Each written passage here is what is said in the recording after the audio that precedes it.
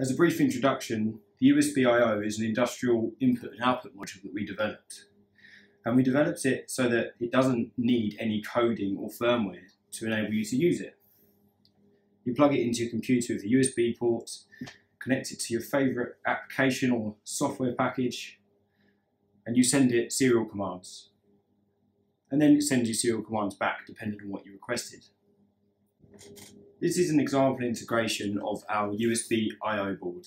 And this is an intentional demo kit just to show off all of the inputs and outputs that it has. We have an NFC reader down here in the bottom left. We have a fan in the top left, which is for PWM. We have a relay, which is connected directly to the board through one of the 12-volt regulated outputs.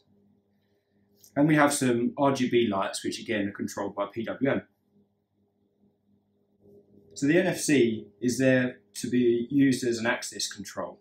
So at the moment, if I press some buttons or move some switches, there's nothing happening. If I log in this demo application, you can see that some of the metrics that are being reported by the board. Now, if I press some buttons, you can see the interfaces are working. So when I press this button here, it's controlling this relay, but it's not directly connected to this relay.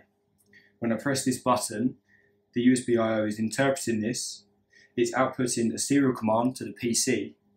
The PC can understand that, do something with it, and then it can return another command to flick the 12-volt regulated output on for the relay.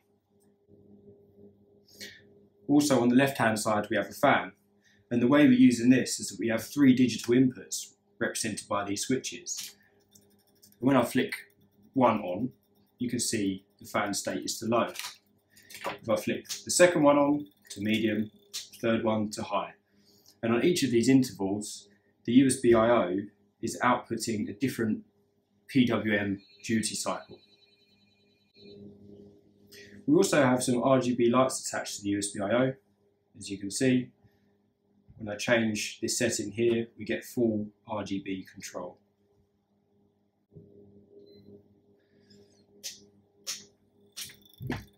And of course, when I log out, the access control stops all of the interfaces from working.